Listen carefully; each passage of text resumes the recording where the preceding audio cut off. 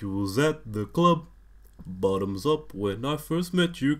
I hate that I did that. Listen, every single week I am increasingly convinced that 2018 was the best year for music this decade. Sure, that's debatable. To each their own, really. When it came to my experience with music last year, I had never experienced like as big a determination to go out and explore and see what other artists were doing, stuff outside the usual norm that music circles tend to cover. I'm sure there are a lot of factors to that, maybe just like how much creative freedom we have now.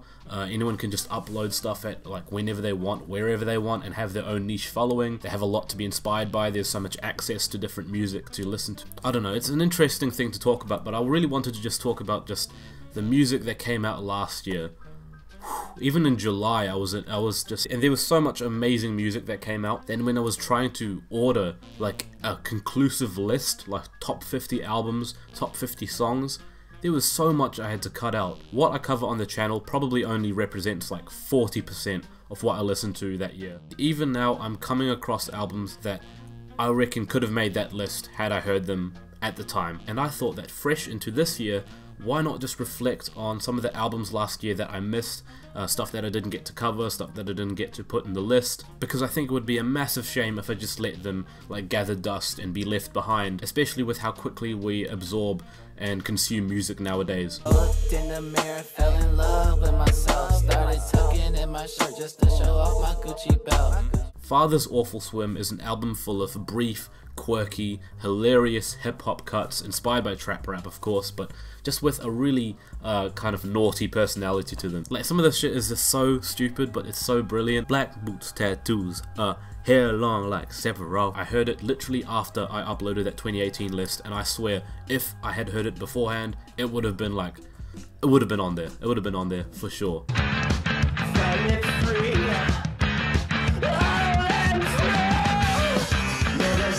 BORZOI is an art punk band. Thanks to my friend Sage for introducing this to me. His tutor is part of this band, and it's groovy, it's catchy, it's one of the coolest art punk records I've heard in a long time. It's not too clean, it's got a bit of jagged edge to it, but it's also got that groove, it's got that swagger to it, and I think that's what makes it really stand out.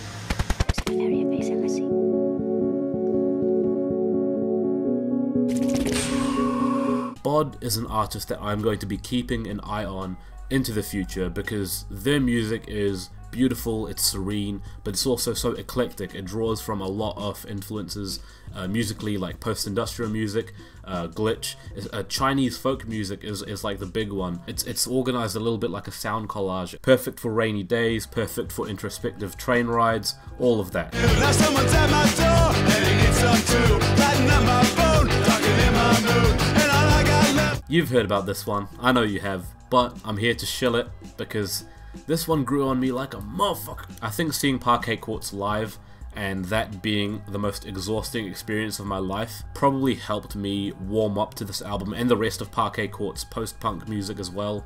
I really appreciate the political messages. I think it's extremely clever. Topics like worker unionization, jaded cynicism towards political issues, climate change, being desensitized to violence, really difficult topics to provide like any sort of insight on, but they do it so well, and I didn't expect that because usually their music is so like short and succinct, but they did it here, and they've got groove as well. They can put out a bop. Here's a short story. When I saw them live, they performed Almost Had to Start a Fight, and those of you that know that song know how in the middle it switches tempos, it speeds up all of a sudden, and I was not ready for the mosh pit that was going to start. I was thrust into the middle of it. I moshed so hard that after the concert I was gonna see Georgia Smith.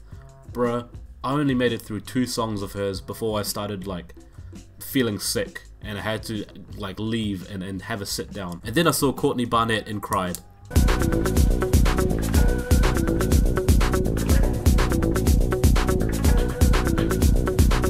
Incredible disco flavored alternative dance music. A lot of the songs are long, but like the best dance music, you can get locked into those grooves for ages. Like the best of dance punk, like LCD Sound System, Chick Chick Chick. This is just another artist to keep tabs on if you're into that sort of stuff.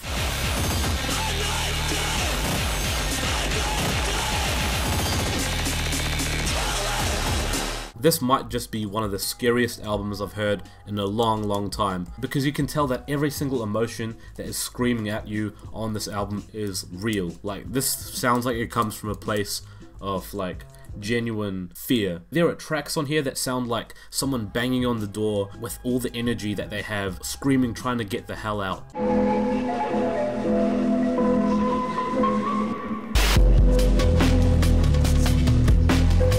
I think creating soundscapes inspired by instrumental hip-hop and dub, but used to create the, I don't know, the image of like a war zone or like a post-apocalyptic landscape is really cool. This one's really noisy, it's overwhelming, but it has that harrowing atmosphere you would associate with a concept like this. I can't see the cure now. This band comes from New Zealand. They're a prog rock band, and I know their music shines so beautifully, like the cover here.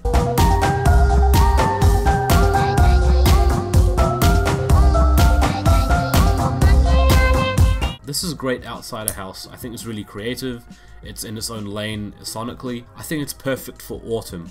I imagine just taking a walk out in the open, waiting for the leaves to fall, and listening to the first track on this thing.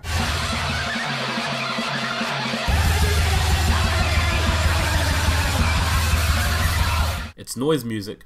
It really is. How far? How far? Space now. Lonnie Holley is an extremely intriguing artist to me. Most of his career he made like visual art using objects, just random objects really, but he decided like in his 60s that he wanted to try translate a lot of the dilapidation and unrest into music, and I think last year he really hit his stride with Myth. I Woke Up was in my top 50 songs of that year, but over time the album has really grown on me. You never feel comfortable, not even once. And that's exactly the perspective that Lonnie Holley attempts to translate into his music here, if the song I Woke Up wasn't enough of an indication. But I don't wanna think about how to think about the things that I should change around, how to think my... A lot of you may be familiar with my love for black dresses, especially as the album Waste Isolation dropped in my album list last year, as well as Rook's solo album. But what about Devi McCallion's album? Well, she put out another collaborative record with Katie Day, Australian songwriter. This is a great album. I love the sound play on this. They're like little vignettes of sound and pure feeling translated into music, and I think it's fantastic. Very vague description, but this thing is a lot more varied than you might expect. And again, if Black Dress's noisy, distorted, electro-clash stuff isn't for you, then I highly recommend checking out some of the solo work of both Rook and Devi, because that music still has the same punch, just with not the same exact sound, perhaps.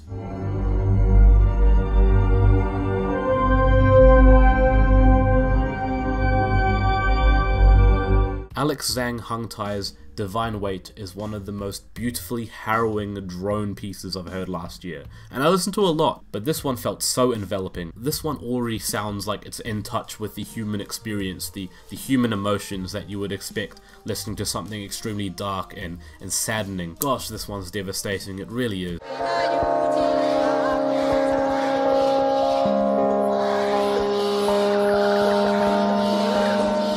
This one is really interesting, and it's basically two albums in one. The first half is field recordings of Beijing, just like the streets of Beijing, but also manipulated into like a glitchy sense, and it creates this convoluted like experience of actually being in Beijing, like I guess the bustling, busy lifestyle that you would have when you were living there and kind of traversing the streets. However, the second half is a deconstruction of Chinese pop. The way that it's all manipulated into glitchy soundscapes is also just as captivating as the first half. Two extremely different sides of one very valuable coin. Honey, I see you the way you want to see yourself. You should be fucking with no one else. And finally, this one was very unexpected. I hated this album when it dropped, and not because of its concept. I actually really relate to this album's concepts about identity and not exactly knowing who you are, and not kind of being afraid to express yourself sometimes. But I wasn't really a fan of like the musical ventures that Off Montreal have been taking as of late. Kevin Gates, as if. Kevin Barnes. Kevin Barnes' flirtations with synthesizers and modern music aesthetics like trap music especially that pop in for a visit sometimes is actually really creative, if not polarizing at first. I think over time I've just started to really love just how idiosyncratic and eccentric this one is. It really just doesn't apologize for how weird and wacky it is, and really invites you to be just as weird and wacky as it is. And that's it. Thanks for watching, guys.